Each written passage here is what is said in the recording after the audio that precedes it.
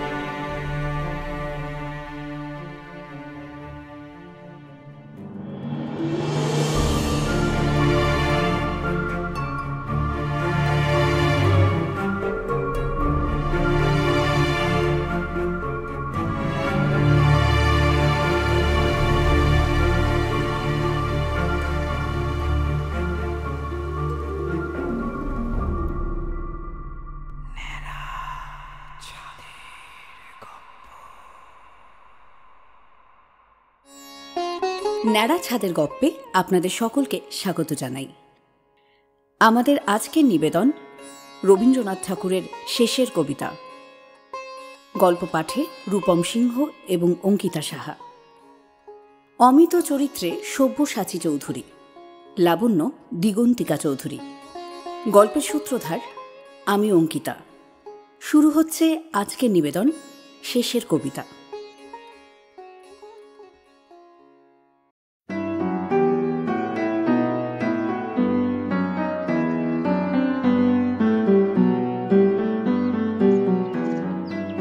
দুই সখী যোগমায়ার বাগানে বাইরের দরজা পার হয়ে চাকরদের কাউকে দেখতে পেলে না। গাড়ি বারান্দায় এসে চোখে পড়ল বাড়ির রোয়াকে একটি ছোট টেবিল পেতে একজন শিক্ষয়িত্রী ও ছাত্রীতে মিলে পড়া চলছে। বুঝতে বাকি রইল না এর মধ্যে বড়টি লাবণ্য। কেটি টকটক করে উপরে উঠে ইংরেজিতে বললে, সরি, দুঃখিত। লাবণ্য চৌকি ছেড়ে উঠে বললে, কাকে চান আপনারা? কেটি এক মুহূর্তে লাবণ্যর আপাদ মস্তকে দৃষ্টিটাকে প্রখর ঝাঁটার মতো দ্রুত বুলিয়ে নিয়ে বললে, মিস্টার অমিত রায় এখানে এসেছেন কিনা খবর নিতে এলুম। লাবণ্য হঠাৎ বুঝতেই পারলে না অমিত রায় কোন জাতের জীব। বললে, তাকে তো আমি চিনি নে। অমনি দুই সখীতে একটা বিদ্যুৎ চকিত চোখে ঠাড়াঠাড়ি হয়ে গেল। মুখে পড়ল এক আড় হাসির রেখা। কেটি ঝাঁঝিয়ে উঠে মাথা নাড়া দিয়ে বললে, আমরা তো জানি এই বাড়িতে তার যাওয়া আসা আছে। Good for him. ভাব দেখে লাবণ্য চমকে উঠল। বুঝলে এরা কে আর ও কি ভুলটাই করেছে। অপ্রস্তুত হয়ে বললে, কর্তামাকে ডেকে দিই, তার কাছে খবর পাবেন। লাবণ্য চলে গেলেই সুরমাকে কেটি সংক্ষেপে জিজ্ঞাসা করলে, তোমার টিচার? হ্যাঁ। না বুঝি লাবণ্য? হ্যাঁ। Goat matches? হঠাৎ দেশলাইয়ের প্রয়োজন আন্দাজ করতে না পেরে সুরমা কথাটার মানেই বুঝল না। মুখের দিকে তাকিয়ে রইল। কেটি বললে, দেশলাই। সুরমা দেশলাইয়ের বাক্স নিয়ে এলো। কেটি সিগারেট ধরিয়ে টানতে টানতে সুরমাকে জিজ্ঞেস করলে, ইংরেজি পড়ো? সুরমা স্বীকৃতিসূচক মাথা নেড়েই ঘরের দিকে দ্রুত চলে গেল।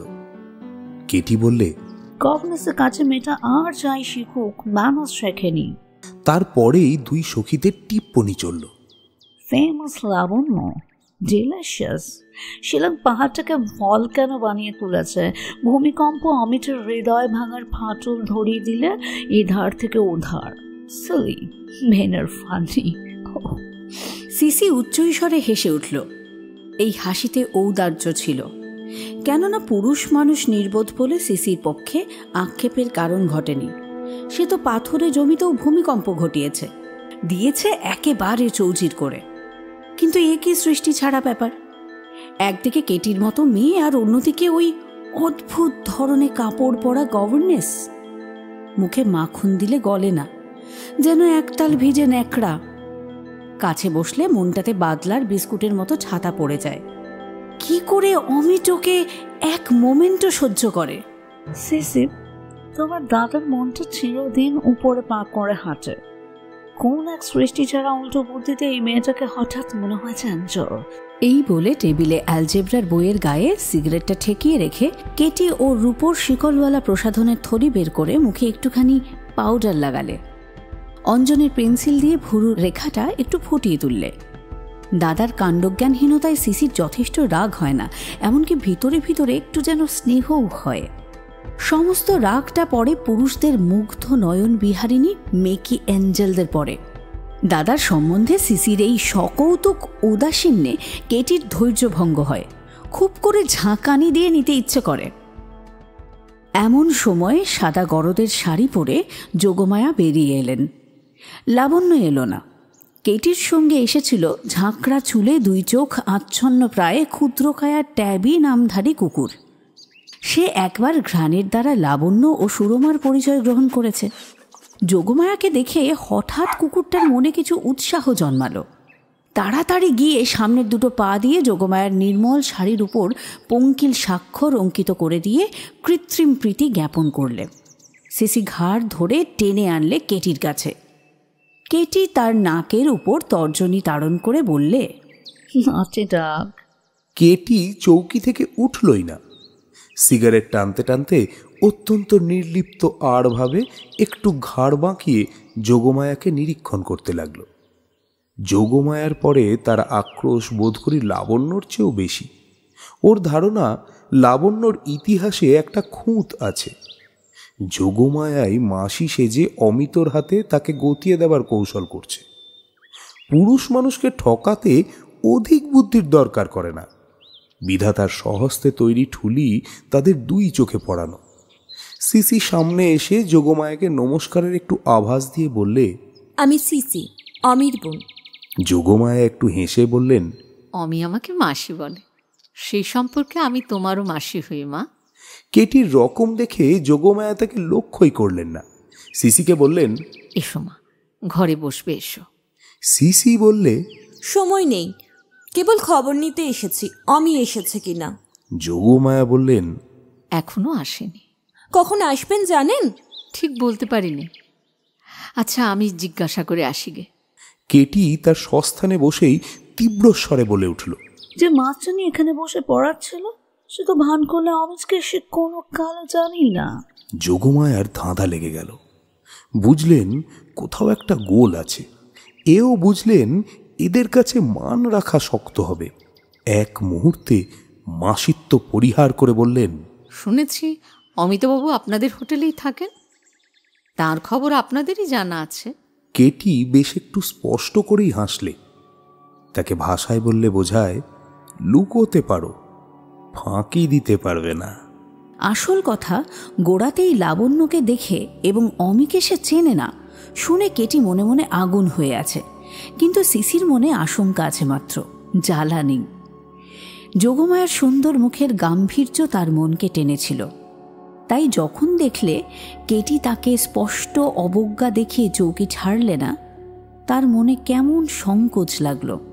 অথচ কোনো বিষয়ে কেটির বিরুদ্ধে যেতে সাহস হয় না, কেননা কেটি সেডিশন দমন করতে ক্ষিপ্রহস্ত। একটু সে বিরোধ সয় না। কর্কশ ব্যবহারে তার কোনো সংকোচ নেই। অধিকাংশ মানুষই ভীরু। অকুণ্ঠিত দুর্ব্যবহারের কাছে তারা হার মানে। নিজের অজস্র কঠোরতায় কেটির একটা গর্ব আছে, যাকে সে মিষ্টিমুখ ভালো মানুষই বলে। বন্ধুদের মধ্যে তার কোনো লক্ষণ দেখলে তাকে সে অস্থির করে তোলে। রূঢ়তাকে সে অকপটতা বলে বড়াই করে। এই রূঢ়তার আঘাতে যারা সংকুচিত তারা কোনো মতে কেটিকে প্রসন্ন রাখতে পারলে আরাম পায়। সিসি সেই দলের। সে কেটিকে মনে মনে যতই ভয় করে ততই তার নকল করে, দেখাতে যায় সে দুর্বল নয়। সবসময় পেরে ওঠে না। কেটি আজ বুঝেছিল যে তার ব্যবহারের বিরুদ্ধে সিসির মনের কোণে একটা মুখচোরা আপত্তি লুকিয়েছিল। তাই সে ঠিক করেছিল যোগমায়ার সামনে সিসির এই সংকোচ কড়া করে ভাঙতে হবে। চৌকি থেকে উঠল, একটা সিগারেট নিয়ে সিসির মুখে বসিয়ে দিলে। নিজের ধরানো সিগারেট মুখে করেই সিসির সিগারেট ধরাবার জন্য মুখ এগিয়ে নিয়ে এলো। প্রত্যাখ্যান করতে সিসি সাহস করলে না। কানের ডগাটা একটুখানি লাল হয়ে উঠল, তবু জোর করে এমনি একটা ভাব দেখালে যেন তাদের হাল পাশ্চাত্তিকতায় যাদের ভ্রু এতটুকু কুঞ্চিত হবে তাদের মুখের উপর ও তুড়ি মারতে প্রস্তুত। That much for it. ঠিক সেই সময়টাতে অমিত এসে উপস্থিত। মেয়েরা তো অবাক। হোটেল থেকে যখন সে বেরিয়ে এলো, মাথায় ছিল ফেল্ট হ্যাট, গায়ে ছিল বিলিতি কুর্তা। এখানে দেখা যাচ্ছে পরনে তার ধুতি আর শাল। এই বেশান্তরের আড্ডা ছিল তার সেই কুটিরে। সেইখানে আছে একটি বইয়ের শেলফ, একটি কাপড়ের তোরঙ্গ আর যোগমায়ার দেওয়া একটি আরাম কেদারা। হোটেল থেকে মধ্যাহ্ন ভোজন সেরে এইখানে সে আশ্রয় নেয়। আজকাল লাবণ্যর শাসন কড়া। সুরমাকে পড়ানোর সময়ের মাঝখানটাতে জলপ্রপাত বা কমলালেবুর সন্ধানে কাউকেই প্রবেশ করতে দেওয়া হয় না। সেই জন্যে বিকেল 4:30 বেলায় চা পান সভার পূর্বে এ বাড়িতে দৈহিক মানসিক কোনো প্রকার তৃষ্ণা নিবারণের সৌজন্যসম্মত সুযোগ অমিতর ছিল না। এই সময়টা কোনো মতে কাটিয়ে কাপড় ছেড়ে যথা নির্দিষ্ট সময়ে এখানে সে আসত। আজ হোটেল থেকে বেরোবার আগেই কলকাতা থেকে এসেছে তার আংটি। কেমন করে সে সেই আংটি লাবণ্যকে পরাবে তার সমস্ত অনুষ্ঠানটা সে বসে বসে কল্পনা করেছে। আজ হলো ওর একটা বিশেষ দিন। এ দিনকে দেউড়িতে বসিয়ে রাখা চলবে না। আজ সব কাজ বন্ধ করা চাই। মনে মনে ঠিক করে রেখেছে লাবণ্য যেখানে পড়াচ্ছে সেইখানে গিয়ে বলবে। একদিন হাতিতে চড়ে বাদশাহ এসেছিল, কিন্তু তরুণটা ছোট, পাছে মাথা হেঁট করতে হয়, তাই সে ফিরে গেছে, নতুন তৈরি প্রাসাদে প্রবেশ করেনি। আজ এসেছে আমাদের একটি মহাদিন, কিন্তু তোমার অবকাশের তরুণটা তুমি খাটো করে রেখেছ। সেটাকে ভাঙো, রাজা মাথা তুলেই তোমার ঘরে প্রবেশ করুন। অমিত এ কথাও মনে করে এসেছিল যে ওকে বলবে ঠিক সময়টাতে আসাকেই বলে পাংচুয়ালিটি, কিন্তু ঘড়ির সময় ঠিক সময় নয়। ঘড়ি সময়ের নম্বর জানে, তার মূল্য জানবে কি করে? অমিত বাইরের দিকে তাকিয়ে দেখলে মেঘে আকাশটা ম্লান, আলোর চেহারাটা বেলা 5টা-6টার মতো। অমিত ঘড়ি দেখলে না, পাছে ঘড়িটা তার অভদ্র ইশারায় আকাশের প্রতিবাদ করে। যেমন বহুদিনের জোড়ো রোগীর মা ছেলের গা একটু ঠান্ডা দেখে আর থার্মোমিটার মিলিয়ে দেখতে সাহস করে না। আজ অমিত এসেছিল নির্দিষ্ট সময়ের যথেষ্ট আগে, কারণ দুরাশা নির্লজ্জ। বারান্দার যে কোণটায় বসে লাবণ্য তার ছাত্রীকে পড়ায়, রাস্তা দিয়ে আসতে সেটা চোখে পড়ে। আজ দেখলে সে জায়গাটা খালি। মন আনন্দে লাফিয়ে উঠল। এতক্ষণ পরে ঘড়ির দিকে তাকিয়ে দেখলে এখনো 3:20। সেদিনও লাবণ্যকে বলেছিল নিয়ম পালনটা মানুষের, অনিয়মটা দেবতার। মর্তে আমরা নিয়মের সাধনা করি, স্বর্গে অনিয়ম অমৃতে অধিকার পাব বলেই। সেই স্বর্গ মাঝে মাঝে মর্তেই দেখা দেয়, তখন নিয়ম ভেঙে তাকে সেলাম করে নিতে হয়। আশা হলো লাবণ্য নিয়ম ভাঙার গৌরব বুঝেছে, বা লাবণ্যর মনের মধ্যে হঠাৎ আজ বুঝি কেমন করে বিশেষ দিনের স্পর্শ লেগেছে, সাধারণ দিনের বেড়া গেছে ভেঙে। নিকটে এসে দেখে যোগমায়া তার ঘরের বাইরে স্তম্ভিত হয়ে দাঁড়িয়ে। আর সিসি তার মুখের সিগারেট কেটির মুখের সিগারেট থেকে জ্বালিয়ে নিচ্ছে। অসম্মান যে ইচ্ছাকৃত তা বুঝতে বাকি রইল না। ট্যাবি কুকুরটা তার প্রথম মৈত্রীর উচ্ছ্বাসে বাধা পেয়ে কেটির পায়ের কাছে শুয়ে একটু নিদ্রার চেষ্টা করছিল। অমিতর আগমনে তাকে সম্বর্ধনা করবার জন্যে আবার অসংযত হয়ে উঠল। সিসি আবার তাকে শাসনের দ্বারা বুঝিয়ে দিলে যে এই সদ্ভাব প্রকাশের প্রণালীটা এখানে সমাদৃত হবে না। দুই সখীর প্রতি দৃকপাত মাত্র না করে মাসি বলে দূর থেকে ডেকেই অমিত যোগমায়ার পায়ের কাছে পড়ে তার পায়ের ধুলো নিলে। এ সময়ে এমন করে প্রণাম করা তার প্রথার মধ্যে ছিল না। জিজ্ঞাসা করলে, মাসিমা, লাবণ্য কোথায়? কি জানি বাছা, ঘরের মধ্যে কোথায় আছে। এখনো তো তার পড়াবার সময় শেষ হয়নি। বোধহয় এরা সাথে ছুটি নিয়ে ঘরে গেছে। চলো একবার গিয়ে দেখে আসি যে সে কি করছে। যোগমায়াকে নিয়ে অমিত ঘরে গেল। সম্মুখে যে আর কোনো সজীব পদার্থ আছে সেটা সে সম্পূর্ণই অস্বীকার করলে। সিসি একটু চেঁচিয়েই বলে উঠল, অপমান! চলো কেটি, ঘরে যাই। কেটিও কম জ্বলেনি, কিন্তু শেষ পর্যন্ত না দেখে সে যেতে চায় না। সিসি বললে, কোনো ফল হবে না। কেটির বড় বড় চোখ বিস্ফারিত হয়ে উঠল। বললে, হতেই হবে ফল। আরও খানিকটা সময় গেল। সিসি আবার বললে, চলো ভাই, আর একটুও থাকতে ইচ্ছে করছে না। কেটি বারান্দায় ধন্না দিয়ে বসে রইল। বললে, এখান দিয়ে তাকে বেরোতেই তো হবে। অবশেষে বেরিয়ে এলো অমিত, সঙ্গে নিয়ে এলো লাবণ্যকে। লাবণ্যর মুখে একটি নির্লিপ্ত শান্তি, তাতে একটু রাগ নেই, স্পর্ধা নেই, অভিমান নেই। যোগমায়া পিছনের ঘরেই ছিলেন। তার বেরোবার ইচ্ছা ছিল না। অমিত তাকে ধরে নিয়ে এলো। এক মুহূর্তের মধ্যেই কেটির চোখে পড়ল লাবণ্যর হাতে আংটি। মাথায় রক্ত চন করে উঠল, লাল হয়ে উঠল দুই চোখ। পৃথিবীটাকে লাথি মারতে ইচ্ছে করল। অমিত বললে, মাসি, এই আমার বোন সমিতা। বাবা বোধহয় আমার নামের সঙ্গে ছন্দ মিলিয়ে নাম রেখেছিলেন, কিন্তু রয়ে গেল অমিত্রাক্ষর। ইনি কেতকী, আমার বোনের বন্ধু। ইতিমধ্যে আর এক উপদ্রব।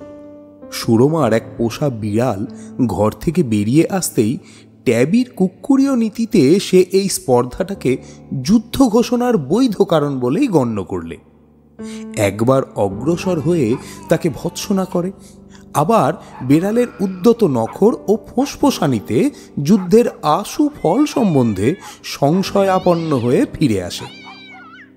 এমন অবস্থায় কিঞ্চিত দূর হতেই অহিংস গর্জন নীতিতেই নিরাপদ বীরত্ব প্রকাশের উপায় মনে করে অপরিমিত চিৎকার শুরু করে দিলে।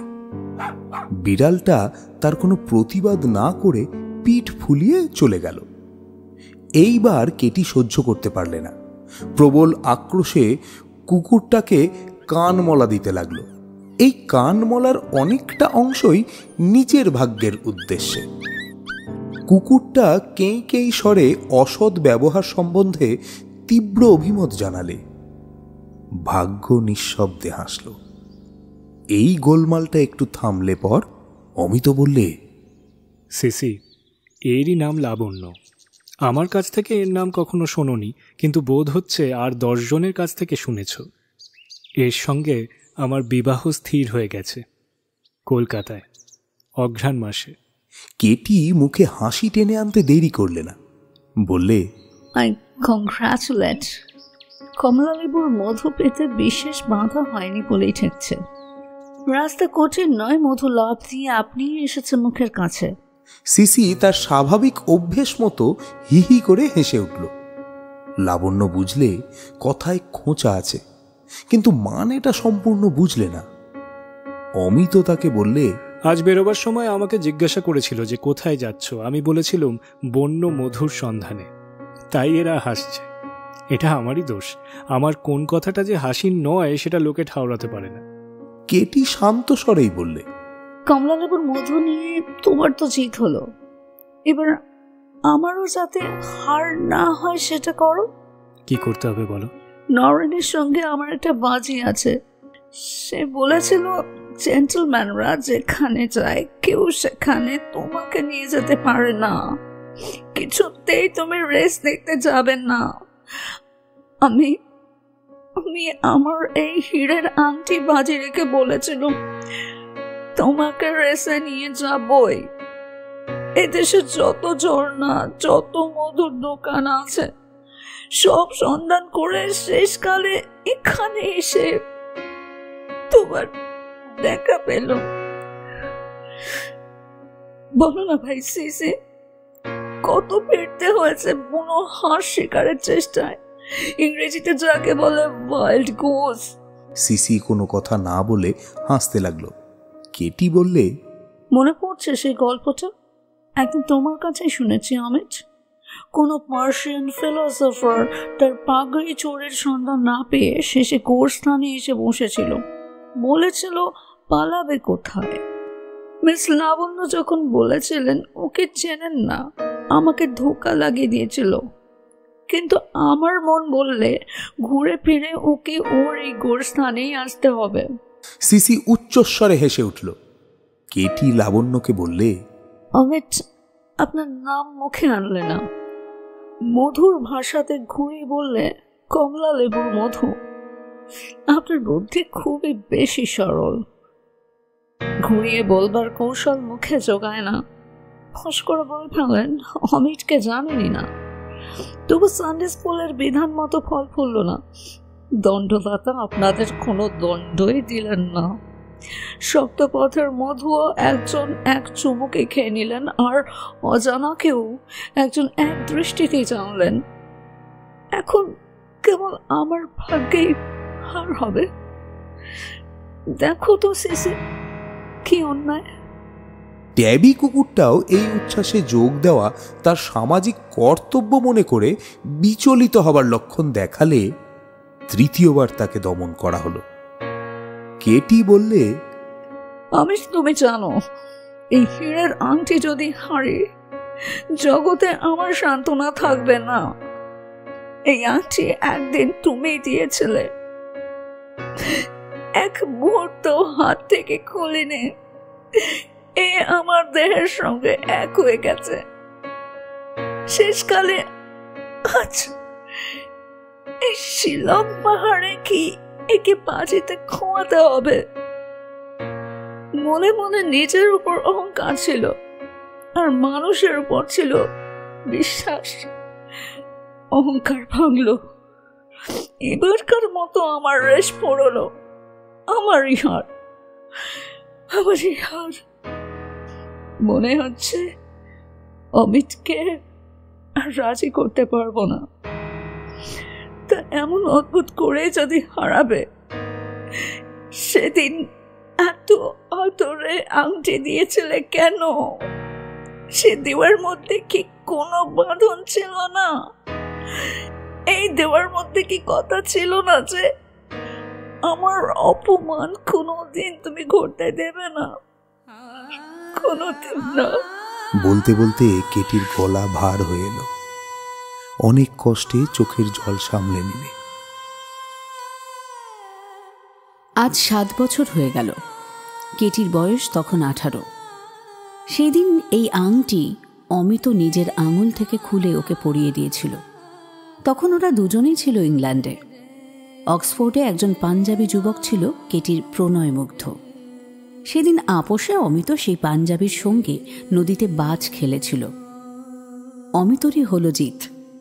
জুন মাসের জ্যোৎস্নায় সমস্ত আকাশ যেন কথা বলে উঠেছিল।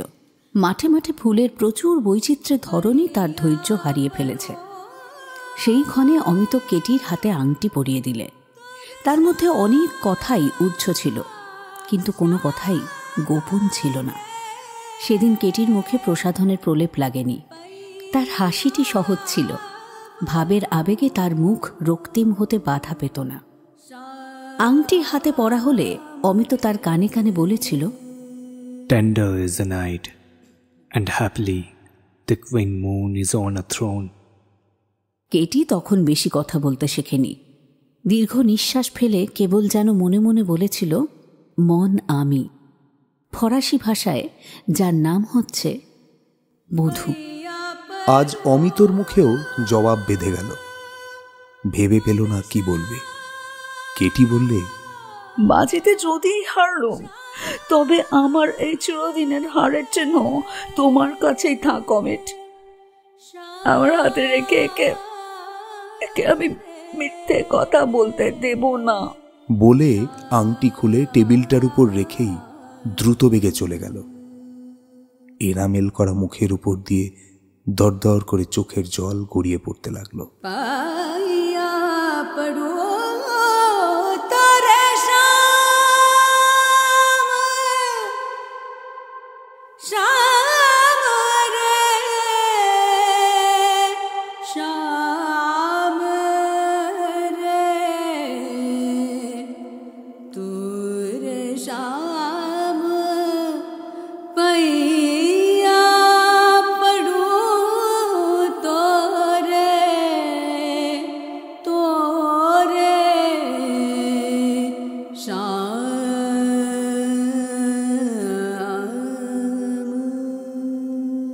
একটি ছোট চিঠি এলো লাবণ্যর হাতে, শোভনলালের লেখা।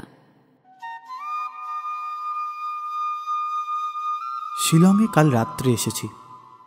যদি দেখা করতে অনুমতি দাও তবে দেখতে যাব, না যদি দাও তো কালই ফিরব। তোমার কাছে শাস্তি পেয়েছি, কিন্তু কবে কি অপরাধ করেছি আজ পর্যন্ত স্পষ্ট করে বুঝতে পারি না। আজ এসেছি তোমার কাছে সেই কথাটি শুনবার জন্যে, নইলে মনে শান্তি পাইনি। ভয় করো না, আমার আর কোনো প্রার্থনা নেই। লাবণ্যর চোখ জলে ভরে এলো, মুছে ফেললে। চুপ করে বসে ফিরে তাকিয়ে রইল নিজের অতীতের দিকে। যে অঙ্কুরটা বড় হয়ে উঠতে পারত, অথচ যেটাকে চেপে দিয়েছে, বাড়তে দেয়নি, তার সেই কচি বেলাকার করুণ ভীরুতা ওর মনে এলো। এতদিনে সে ওর সমস্ত জীবনকে অধিকার করে তাকে সফল করতে পারত, কিন্তু সেদিন ওর ছিল জ্ঞানের গর্ব, বিদ্যার একনিষ্ঠ সাধনা, উদ্ধত স্বাতন্ত্র্যবোধ। সেদিন আপন বাপের মুগ্ধতা দেখে ভালোবাসাকে দুর্বলতা বলে মনে মনে ধিক্কার দিয়েছে। ভালোবাসা আজ তার শোধ নিলে। অভিমান হলো ধূলিসাৎ। সেদিন যা সহজে হতে পারত নিঃশ্বাসের মতো, সরল হাসির মতো, আজ তা কঠিন হয়ে উঠল। সেদিনকার জীবনের সেই অতিথিকে দুহাত বাড়িয়ে গ্রহণ করতে আজ বাধা পড়ে। তাকে ত্যাগ করতে বুক ফেটে যায়। মনে পড়ল অপমানিত শোভনলালের সেই কুণ্ঠিত ব্যথিত মূর্তি। তারপরে কতদিন গেছে, যুবকের সেই প্রত্যাখ্যাত ভালোবাসা এতদিন কোন অমৃতে বেঁচে রইল আপনারই আন্তরিক মাহাত্ম্যে। লাবণ্য চিঠিতে লিখলে, তুমি আমার সকলের বড় বন্ধু। এ বন্ধুত্বের পুরো দাম দিতে পারি এমন ধন আজ আমার হাতে নেই।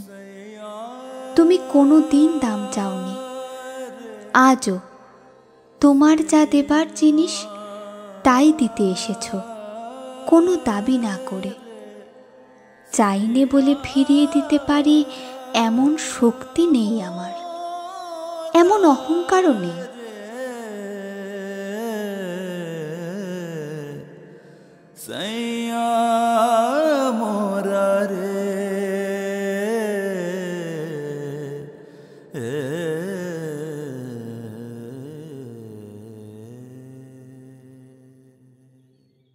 চিঠিটা লিখে পাঠিয়ে দিয়েছে এমন সময় অমিত এসে বললে, বন্যা, চলো আজ দুজনে একবার বেরিয়ে আসি গিয়ে।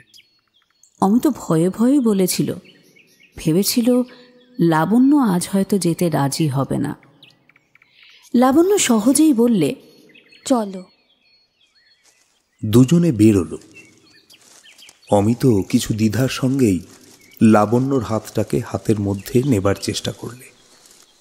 লাবণ্য একটুও বাধা না দিয়ে হাত ধরতে দিলে। অমিত হাতটি একটু জোরে চেপে ধরলে। তাতেই মনের কথা যতটুকু ব্যক্ত হয় তার বেশি কিছু মুখে এলো না। চলতে চলতে সেদিনকার সেই জায়গাতে এলো যেখানে বনের মধ্যে হঠাৎ একটুখানি ফাঁক। একটি তরু শূন্য পাহাড়ের শিখরের উপর সূর্য আপনার শেষ স্পর্শ ঠেকিয়ে নেমে গেল। অতি সুকুমার সবুজের আভা আস্তে আস্তে সুকোমল নীলে গেল মিলিয়ে। দুজনে থেমে সেই দিকে মুখ করে দাঁড়িয়ে রইল। লাবণ্য আস্তে আস্তে বললে, একদিন একজনকে যে আংটি পরিয়েছিলে, আমাকে দিয়ে আজ সে আংটি খোলালে কেন? অমিত ব্যথিত হয়ে বললে, তোমাকে সব কথা আমি বোঝাবো কেমন করে বন্যা? সেদিন যাকে আংটি পরিয়েছিলুম আর যে আজ সেটা খুলে দিলে, তারা দুজনে কি একই মানুষ? লাবণ্য বললে, তাদের মধ্যে একজন সৃষ্টিকর্তার আদরে তৈরি, আরেকজন তোমার অনাদরে গড়া। অমিত বললে, কথাটা সম্পূর্ণ ঠিক নয়। যে আঘাতে আজকের কেটি তৈরি, তার দায়িত্ব কেবল আমার একলার নয়। কিন্তু মিতা, নিজেকে যে একদিন সম্পূর্ণ তোমার হাতে উৎসর্গ করেছিল, তাকে তুমি আপনার করে রাখলে না কেন? যে কারণেই হোক, আগে তোমার মুঠো আলগা হয়েছে, তারপরে 10-এর মুঠোর চাপ পড়েছে ওর উপর। ওর মূর্তি গেছে বদলে। তোমার মন একদিন হারিয়েছিল বলেই 10-এর মনের মতো করে নিজেকে সাজাতে বসলো। আজ তো দেখি ও বিলেতি দোকানের পুতুলের মতো। সেটা সম্ভব হতো না যদি ওর হৃদয় বেঁচে থাকতো। যাকগে ওসব কথা। তোমার কাছে আমার একটা প্রার্থনা আছে, রাখতে হবে। বলো। নিশ্চয়ই রাখবো। অন্তত হপ্তাখানেকের জন্যে তোমার দলকে নিয়ে তুমি চেরাপুঞ্জিতে বেরিয়ে এসো। ওকে আনন্দ দিতে নাও যদি পারো, ওকে আমোদ দিতে পারবে। আচ্ছা। তারপরে লাবণ্য অমিতর বুকে মাথা রেখে বললে, একটা কথা তোমাকে বলি মিতা, আর কোনোদিন বলবো না। তোমার সঙ্গে আমার যে অন্তরের সম্বন্ধ, তা নিয়ে তোমার লেশ মাত্র দায় নেই। আমি রাগ করে বলছি নে, আমার সমস্ত ভালোবাসা দিয়েই বলছি। আমাকে তুমি আংটি দিও না, কোনো চিহ্ন রাখবার দরকার নেই। আমার প্রেম থাক নিরঞ্জন, বাইরের রেখা, বাইরের ছায়া তাতে পড়বে না। এই বলে নিজের আঙুলের থেকে আংটি খুলে অমিতর আঙুলে আস্তে আস্তে পরিয়ে দিলে। অমিত তাতে কোনো বাধা দিলে না। সায়াহ্নের এই পৃথিবী যেমন অস্তরশ্মি উদ্ভাসিত আকাশের দিকে নিঃশব্দে আপন মুখ তুলে ধরেছে, তেমনি নীরবে, তেমনি শান্ত দীপ্তিতে লাবণ্য আপন মুখ তুলে ধরলে অমিতর নত মুখের দিকে। 7 দিন যেতেই অমিত ফিরে যোগমায়ার সেই বাসায় গেল। ঘর বন্ধ, সবাই চলে গেছে। কোথায় গেছে তার কোনো ঠিকানা রেখে যায়নি। সেই ইউক্যালিপটাস গাছের তলায় অমিত এসে দাঁড়ালো। শূন্য মনে সেখানে ঘুরে বেড়ালে। পরিচিত মালি এসে সেলাম করে জিজ্ঞাসা করলে, ঘর খুলে দেব কি, ভিতরে বসবেন? অমিত একটু দ্বিধা করে বললে, হ্যাঁ। ভিতরে গিয়ে লাবণ্যর বসবার ঘরে গেল। টেবিল সেলফ আছে, সেই বইগুলি নেই। মেজের উপর 2-1টা ছেঁড়া শূন্য লেফাফা, তার উপরে অজানা হাতের অক্ষরে লাবণ্যর নাম ও ঠিকানা লেখা। 2-4টে ব্যবহার করা পরিত্যক্ত নিব ও ক্ষয়প্রাপ্ত একটি অতি ছোট পেন্সিল টেবিলের উপরে। পেন্সিলটি পকেটে নিল। এর পাশেই শোবার ঘর। লোহার খাটে কেবল একটা গদি, আর আয়নার টেবিলে একটা শূন্য তেলের শিশি। 2 হাতে মাথা রেখে অমিত সেই গদির উপর শুয়ে পড়ল। লোহার খাটটা শব্দ করে উঠল। সেই ঘরটার মধ্যে বোবা একটা শূন্যতা। তাকে প্রশ্ন করলে কোনো কথাই বলতে পারে না। সে একটা মূর্ছা, যে মূর্ছা কোনো দিনই আর ভাঙবে না। তারপরে শরীর মনের ওপর একটা নিরুদ্ধম বোঝা বহন করে অমিত গেল নিজের কুটিরে।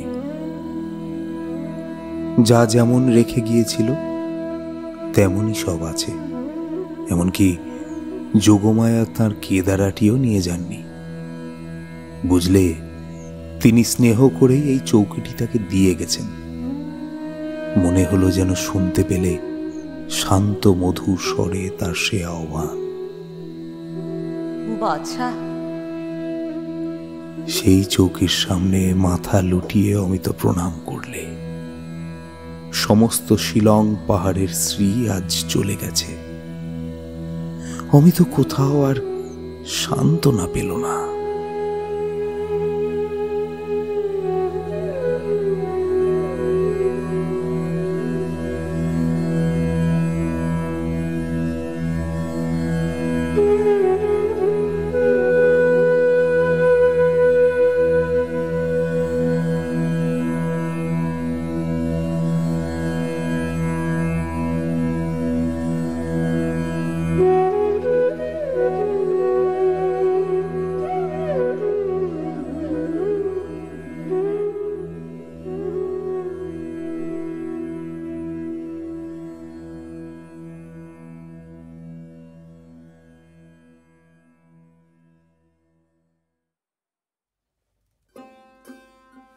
কলকাতার কলেজে পড়ে জ্যোতিশঙ্কর, থাকে কলুটোলা প্রেসিডেন্সি কলেজের মেসে।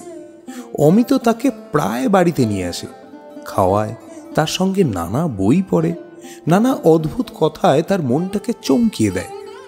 মোটরে করে তাকে বেরিয়ে নিয়ে আসে। তারপর কিছুকাল জ্যোতিশঙ্কর অমিতর কোনো নিশ্চিত খবর পায় না। কখনো শোনে সে নৈনিতালে, কখনো উটকামণ্ডে। একদিন শুনলে অমিতর এক বন্ধু ঠাট্টা করে বলছে সে আজকাল কেটি মিত্তিরের বাইরেকার রংটা ঘোচাতে উঠে পড়ে লেগেছে। কাজ পেয়েছে মনের মতো, বর্ণান্তর করা। এতদিন অমিত মূর্তি গড়বার শখ মেটাতো কথা দিয়ে, আজ পেয়েছে সজীব মানুষ। সে মানুষটিও একে একে আপন উপরকার রঙিন পাপড়িগুলো খসাতে রাজি, চরমে ফল ধরবে আশা করে। অমিতর বোন লিসি নাকি বলেছে যে কেটিকে একেবারে চেনাই যায় না, অর্থাৎ তাকে নাকি বড্ড বেশি স্বাভাবিক দেখাচ্ছে। বন্ধুদের সে বলে দিয়েছে তাকে কেতকি বলে ডাকতে। এটা তার পক্ষে নির্লজ্জতা। যে মেয়ে একদা ফিনফিনে শান্তিপুরে শাড়ি পরত, সেই লজ্জাবতীর পক্ষে জামা সেমিজ পরারই মতো। অমিত তাকে নাকি নিভৃতে ডাকে কেয়া বলে। এ কথাও লোকে কানাকানি করছে যে নৈনিতালের সরোবরে নৌকো ভাসিয়ে কেটি তার হাল ধরেছে, আর অমিত তাকে পড়ে শোনাচ্ছে রবি ঠাকুরের নিরুদ্দেশ যাত্রা। কিন্তু লোকে কি না বলে। জ্যোতিশঙ্কর বুঝে নিলে অমিতর মনটা পাল তুলে চলে গেছে ছুটি তত্ত্বের মাঝ দরিয়ায়। অবশেষে অমিত ফিরে এলো। শহরে রাষ্ট্র, কেতকির সঙ্গে তার বিয়ে। অথচ অমিতর নিজ মুখে একদিনও জ্যোতি এ প্রসঙ্গ শোনেনি। অমিতর ব্যবহারেও অনেকখানি বদল ঘটেছে। পূর্বের মতোই জ্যোতিকে অমিত ইংরেজি বই কিনে উপহার দেয়, কিন্তু তাকে নিয়ে সন্ধেবেলায় সেসব বইয়ের আলোচনা করে না।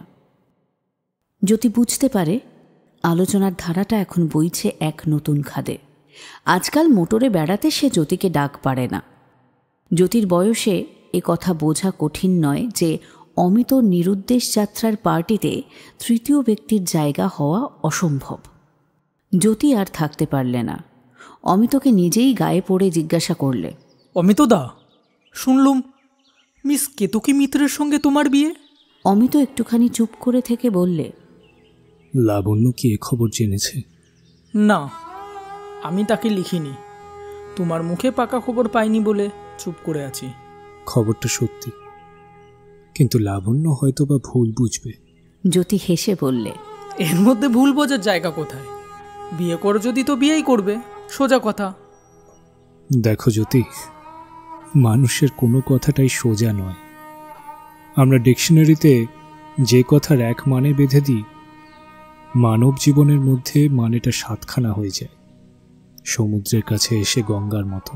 অর্থাৎ তুমি বলছো বিবাহ মানে বিবাহ নয়? আমি বলছি বিবাহের 1000খানা মানে। মানুষের সঙ্গে মিশে তার মানে হয়, মানুষকে বাদ দিয়ে তার মানে বের করতে গেলেই ধাঁধা লাগে। তোমার বিশেষ মানেটাই বলো না। সংজ্ঞা দিয়ে বলা যায় না, জীবন দিয়ে বলতে হয়। যদি বলি ওর মূল মানেটা ভালোবাসা, তাহলেও আর একটা কথায় গিয়ে পড়ব। ভালোবাসা কথাটা বিবাহ কথার চেয়ে আরও বেশি জ্যান্ত। তাহলে অমিতো দা, কথা বন্ধ করতে হয় যে।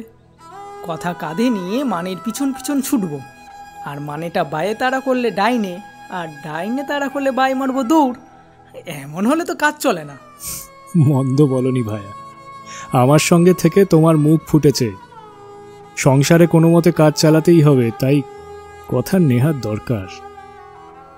যেসব সত্যকে কথার মধ্যে কুলোয় না, ব্যবহারের হাটে তাদেরই ছাঁটি, কথাটাকেই জাহির করি। উপায় কি? তাতে বোঝাপড়াটা ঠিক না হোক, চোখ বুজে কাজ চালিয়ে নেওয়া যায়। তবে কি আজকের কথাটাকে একেবারেই খতম করতে হবে? এই আলোচনাটা যদি নিতান্ত জ্ঞানের গরজে হয়, প্রাণের গরজে না হয়, তাহলে খতম করতে কোনো দোষ নেই। ধরে নাও না প্রাণের গরজেই। সাবাস, তবে শোনো, এইখানে একটু পাদটিকা লাগালে দোষ নেই। অমিতর ছোট বোন লিসির স্বহস্তে ঢালা চা জ্যোতি আজকাল মাঝে মাঝে প্রায়ই পান করে আসছে। অনুমান করা যেতে পারে যে সেই কারণেই ওর মনে কিছুমাত্র ক্ষোভ নেই যে অমিত ওর সঙ্গে অপরাহ্নে সাহিত্যালোচনা এবং সায়াহ্নে মোটরে করে বেড়ানো বন্ধ করেছে। অমিতকে ও সর্বান্তকরণে ক্ষমা করেছে।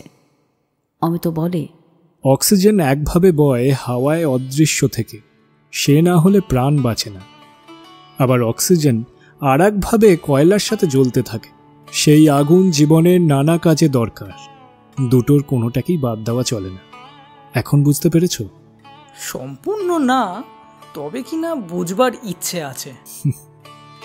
যে ভালোবাসা ব্যাপ্তভাবে আকাশে মুক্ত থাকে, অন্তরের মধ্যে সে দেয় সঙ্গ।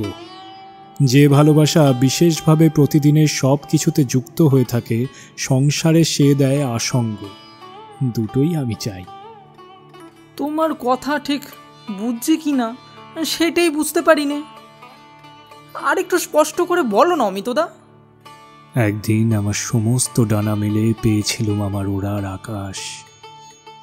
আজ আমি পেয়েছি আমার ছোট্ট বাসা, ডানা গুটিয়ে বসেছি সেখানে, কিন্তু আমার আকাশও রইল। কিন্তু বিবাহে তোমার ওই সঙ্গ আসঙ্গ কি একত্রেই মিলতে পারে না? জীবনে অনেক সুযোগ ঘটতে পারে, কিন্তু ঘটে না। যে মানুষ অর্ধেক রাজত্ব আর রাজকন্যা একসঙ্গেই মিলিয়ে পায়, তার ভাগ্য ভালো।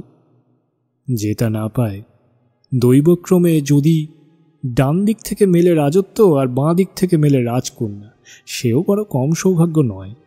কিন্তু তুমি যাকে মনে করো রোম্যান্স, সেইটাতে কমতি পড়ে? একটুও না। গল্পের বই থেকে এই রোম্যান্সের বাঁধা বরাদ্দ ছাঁচে ঢালাই করে জোগাতে হবে নাকি? কিছুতেই না। আমার রোম্যান্স আমি সৃষ্টি করব। আমার স্বর্গেও রয়ে গেল রোম্যান্স, আমার মর্তেও ঘটাবো রোম্যান্স। যারা ওর একটাকে বাঁচাতে গিয়ে আর একটাকে দেউলে করে দেয়, তাদেরই তুমি বলো রোম্যান্টিক। তারা হয় মাছের মতো জলে সাঁতার দেয়, নয় বেড়ালের মতন ডাঙায় বেড়ায়, নয় বাদুরের মতন আকাশে ফেরে। আমি রোম্যান্সের পরমহংস। ভালোবাসার সত্যকে আমি একই শক্তিতে জলে স্থলে উপলব্ধি করব, আবার আকাশেও। নদীর চরে রইল আমার পাকা দখল। আবার মানুষের দিকে যখন যাত্রা করব, সেটা হবে আকাশের ফাঁকা রাস্তায়। জয় হোক আমার লাবণ্যর, জয় হোক আমার কেতকীর, আর সব দিক থেকেই ধন্য হোক অমিতরা। জ্যোতি স্তব্ধ হয়ে বসে রইল। বোধ করি কথাটা তার ঠিক লাগলো না।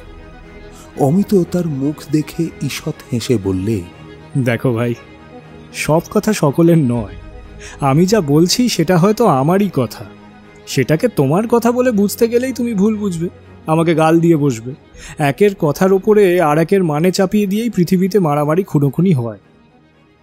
এবার আমার নিজের কথাটা স্পষ্ট করেই না হয় তোমাকে বলি, রূপক দিয়েই বলতে হবে, নইলে এই সমস্ত কথার রূপ চলে যায়, কথাগুলো লজ্জিত হয়ে ওঠে। কেতকীর সঙ্গে আমার সম্বন্ধ ভালোবাসারই, কিন্তু সে যেন ঘড়ায় তোলা জল, প্রতিদিন তুলব, প্রতিদিন ব্যবহার করব। আর লাবণ্যর সঙ্গে আমার ভালোবাসা রইল দেখি, সে ঘরে আনবার নয়, আমার মন তাতে সাঁতার দেবে। জ্যোতি একটু কুণ্ঠিত হয়ে বললে, কিন্তু অমিতদা, দুটোর মধ্যে একটাকেই কি বেছে নিতে হয় না? যার হয় তারই হয়, আমার হয় না। কিন্তু শ্রীমতী কেতকী যদি... তিনি সব জানেন, সম্পূর্ণ বোঝেন কিনা তা অবশ্য বলতে পারিনি, কিন্তু সমস্ত জীবন দিয়ে এইটাই তাকে বোঝাবো যে তাকে কোথাও ফাঁকি দিচ্ছিল। এও তাকে বুঝতে হবে লাবণ্যর কাছে তিনি ঋণী। শ্রীমতী লাবণ্যকে তো তোমার বিয়ের খবর জানাতে হবে। নিশ্চয়ই জানাবো, কিন্তু তার আগে একটি চিঠি দিতে চাই, সেটি তুমি পৌঁছিয়ে দেবে? দেব। অমিতর এই চিঠি। সেদিন সন্ধ্যাবেলায় রাস্তার শেষে এসে যখন দাঁড়ালুম, কবিতা দিয়ে যাত্রা শেষ করেছি। আজও এসে থামলুম একটা রাস্তার শেষে। এই শেষ মুহূর্তটির ওপর একটি কবিতা রেখে যেতে চাই, আর কোনো কথার ভার সইবে না।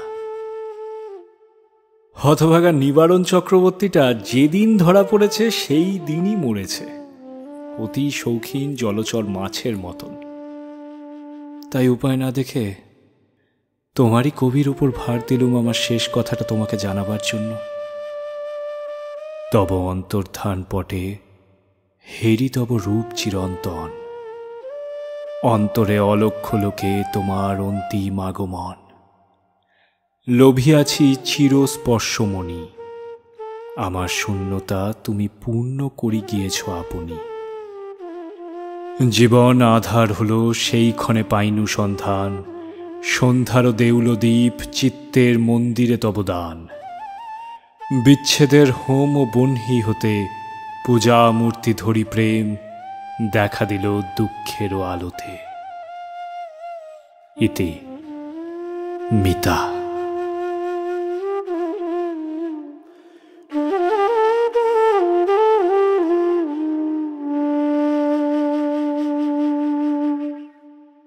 তারপরেও আরও কিছুকাল গেল।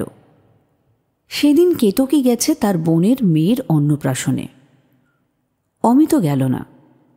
আরাম কেদারায় বসে সামনের চৌকিতে পা দুটো তুলে দিয়ে উইলিয়াম জেমসের পত্রাবলী পড়ছে।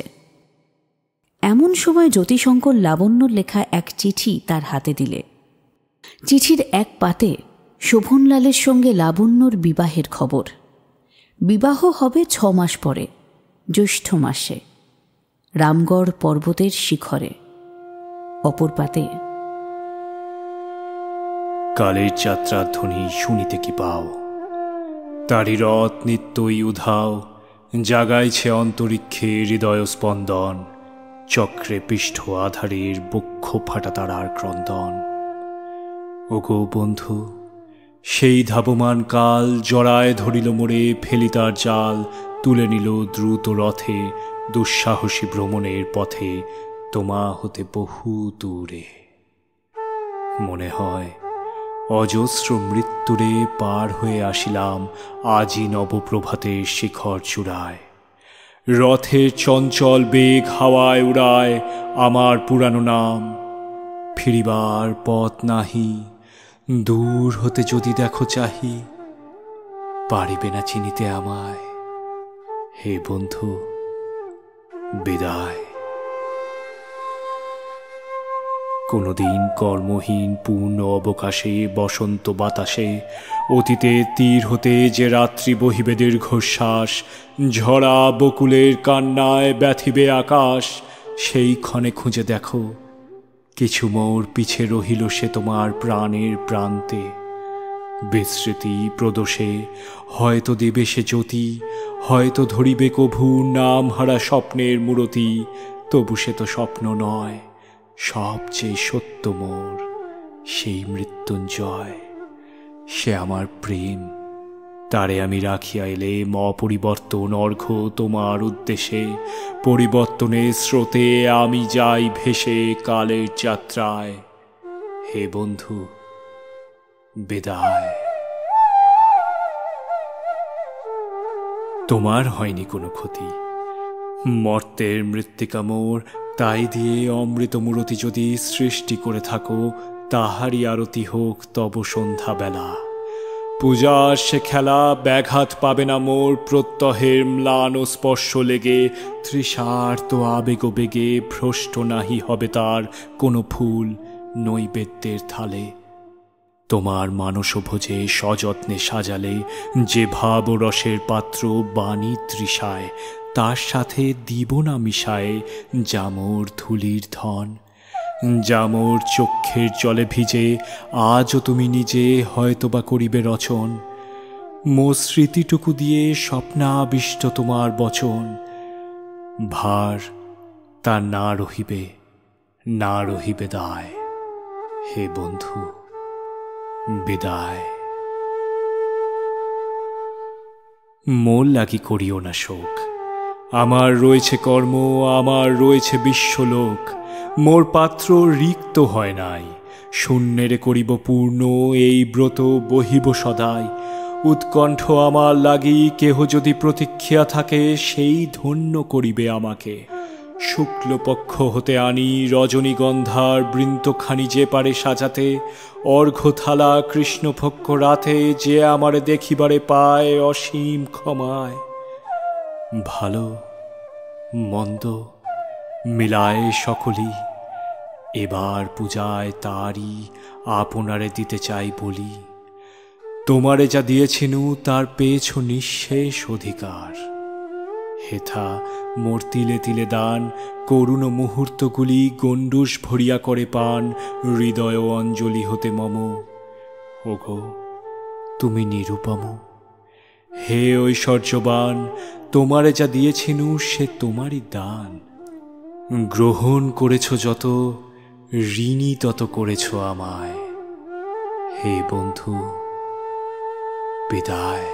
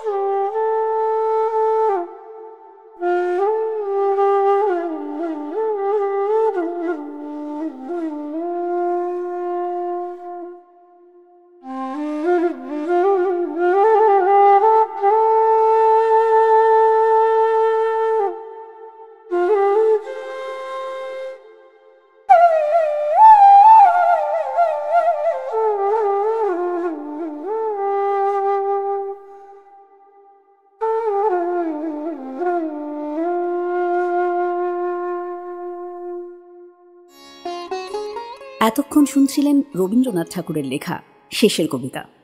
গল্প পাঠে রূপম সিংহ এবং অঙ্কিতা সাহা। অমিত চরিত্রে সব্যসাচী চৌধুরী, লাবণ্য দিগন্তিকা চৌধুরী, কেতকি অঙ্কিতা, লিসি শ্রেয়া দত্ত, লিলি গাঙ্গুলি এবং সিসি তনুশ্রী সাহা, যোগমায়া চরিত্রে অরুণা মুখার্জি, জ্যোতিশঙ্কর এবং ড্রাইভার সন্দীপ দেবনাথ, শোভনলাল এবং ফণিভূষণের ভূমিকায় সৌম্য মুখার্জি, অবনীশ অলিভ সাহা, বেদান্ত রত্ন মহাশয় অরবিন্দ ব্যানার্জি। উপন্যাসের অন্যান্য চরিত্রে মিতা মুখার্জি, তনুশ্রী সাহা, সৌম্য মুখার্জি, রূপম সিংহ, সন্দীপ দেবনাথ এবং অঙ্কিতা সাহা। ধ্বনি পরিকল্পনা এবং সমগ্র মিশ্রণে সৌম্য মুখার্জি। পোস্টার ডিজাইনে তনুশ্রী সাহা। সঙ্গীত আয়োজনে অঙ্কিতা সাহা, কণ্ঠে অঙ্কিতা এবং দীপায়ন। সমগ্র পরিকল্পনা এবং পরিচালনায় সব্যসাচী চৌধুরী।